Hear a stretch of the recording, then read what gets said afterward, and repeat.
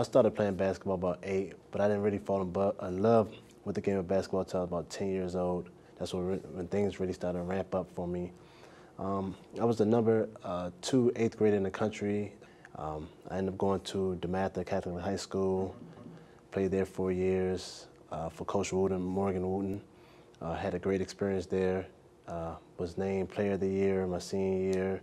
Was a McDonald's All-American, played in the first Jordan Classic. I met Michael Jordan a little bit before that game, right. But I ended up playing. I was one of the first players to play in his first inaugural Jordan Game Classic. His very first one. Huh? Yes, sir. That's crazy. Yes, sir. Yes, sir. Ended up playing at Maryland for 4 years for Coach Gary Williams. Great experience there. We won the ACC tournament championship my sophomore year. After that, I did not get drafted. Ended up playing overseas for about 11, 12 years in various countries: South Korea, Spain, Turkey, Greece, Lithuania, Bahrain, Venezuela, Middle East. Yes, sir. Yes, sir. I had a great experience doing that as well.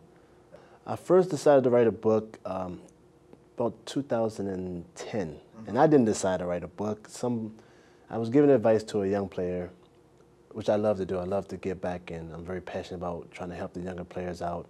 And when the younger guys approached me and asked me, can I give them advice, and pretty much tell them a little bit about my journey and my experience. Okay. We was outside of IHOP for about 2 hours, and we were just talking. I was just being totally transparent with him. Later on, I was in Turkey, and he contacted me through Facebook. Excellent. And he said he thanked me for the advice that I gave him and said that he think I should share my story in the book. Initially, I was like, that's not going to happen, because I try to be like a private guy. I don't really like to expose too much of myself.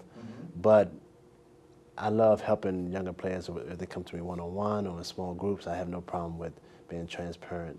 Right. But he says not more so about that. It's more so about how my story can help other young athletes. The first book, Never Satisfied, An Athlete's Battle, is about, I use my experiences to how I started playing basketball at a young age, to playing professionally.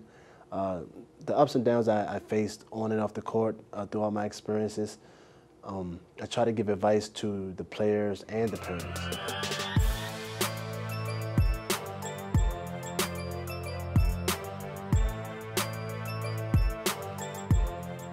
A number of different things led me to create my company, Think First.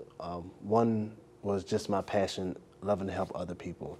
And then the main point I think would be, I know my experiences in life, things that I went through, good and bad things. So, and I know the pain that I felt and the pain that I caused through my bad choices.